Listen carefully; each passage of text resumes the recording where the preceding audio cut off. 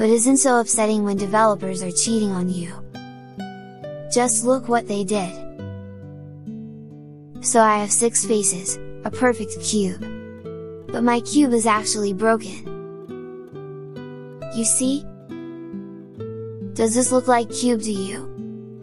And then you get angry, and you want to burn the whole world down.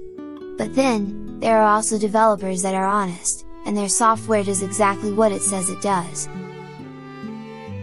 Burn my Windows maybe, but there are more effects on this extension that supports GNOME 42 already. And if those are not enough, Burn My Windows can get community plugins with more effects. Anywho, I'm leaving you to watch alone. Bye bye!